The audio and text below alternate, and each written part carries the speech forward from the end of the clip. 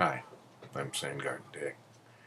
I'm here today to give you a tour around our Greywater system here at the Sand Garden. It's actually our second YouTube description of the Greywater system. The first was a little artsier and this is a little more practical in response to your requests. Sand Garden is a $15,000 home that demonstrates a different kind of lifestyle than being tied up with a mortgage. We ourselves have built a place that heats and cools itself, and as you'll see, processes its own waste and grows food and protects itself from fire and provides a lovely lifestyle in close harmony with nature. So I hope you'll enjoy this and visit our website. Thanks. I'm here to give you another little film on how we celebrate waste here at the Sand Garden.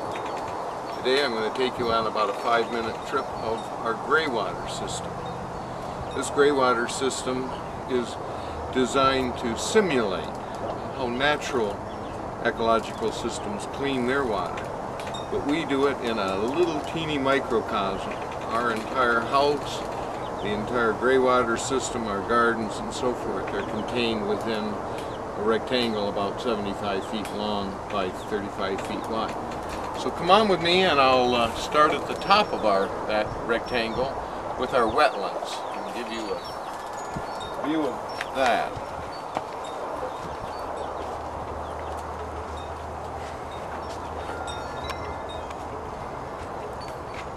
If you look down here, you can see water coming into the wetlands.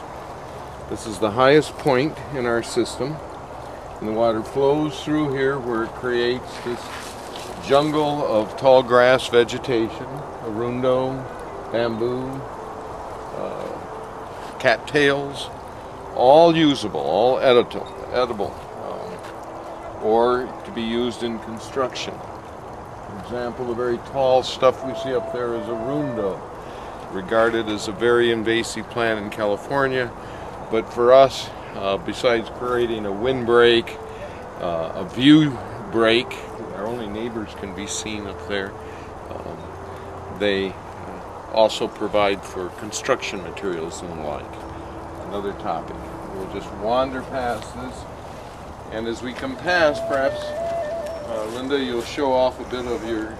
Yeah, we've got some herbs growing here in a little raised rock garden setting with just your typical basil and some Italian parsley. Got an artichoke plant growing there.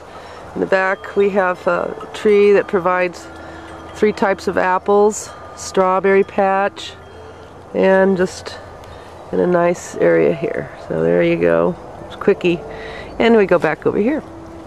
When the thanks, Linda. All of that is watered by Greywater from the system.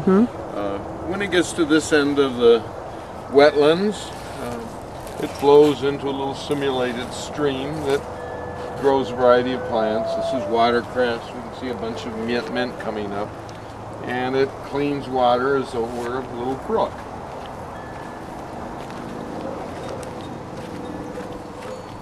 It comes down to this end, and there's a little reservoir there where some of the stuff that cleans out of the water can sink, and we cleans it out. Looks like right now we've got more mint than anything else. The water goes from there underground where it picks up other sources of wastewater, leak from our sink and the like, and it comes down to the main pond. Main pond's about 8 feet long by 4 feet wide. I suppose about 4 feet deep. And again, we have cattails and other grasses, and the function of this pond mostly is to tell us how healthy our Greywater system. As long as the fish are swimming and the frogs are chirping at night and the grasses are growing and so forth, we figure we've got pretty clean water. I might add that almost all the animals in the area, from honeybees to deer and certainly the domestic animals, chickens, cats, dogs, and so forth, skunks, I don't know what all, choose to drink from this water rather than a source of our aquifer water that's only about 75 feet from where we're standing. So we'll wander around this corner and head on down to the growing beds. Okay, you can see me walking in the shadows here.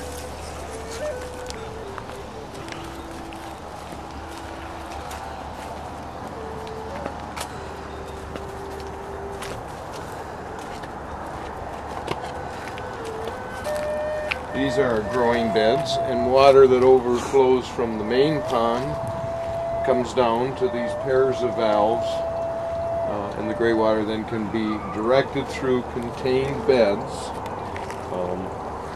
either all of them or any one of them or none of them. But when water comes into the beds, since they're sealed about 8 inches deep or so, the water comes down, and then whatever moisture slowly makes itself back to a perforated pipe, and it is reclaimed by the system. So we have 3 main growing beds here. Early in the season, so about the only thing that's really being productive are the lettuces.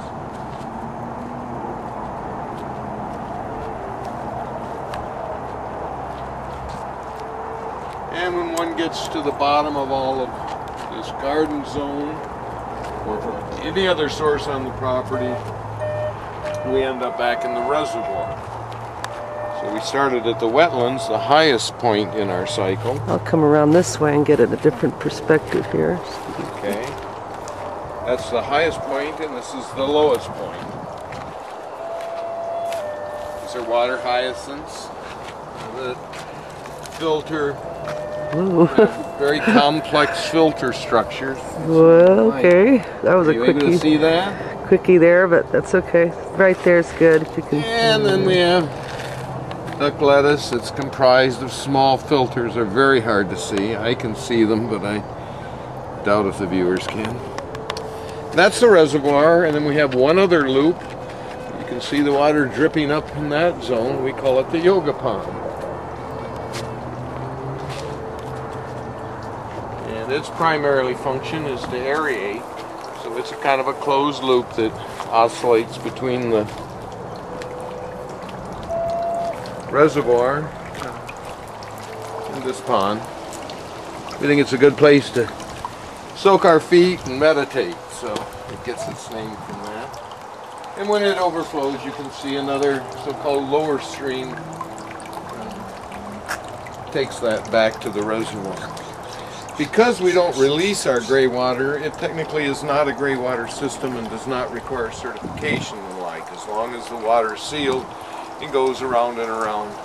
It's our water, and as we understand it, if we lose that to transpiration through plants, or evaporation through ponds, or ingestion through all those animals, that's just fine, and that's what we do. So we celebrate our waste here at the Sand Garden, and thanks for taking a look at our gray water system. Well, thank you. That was fun.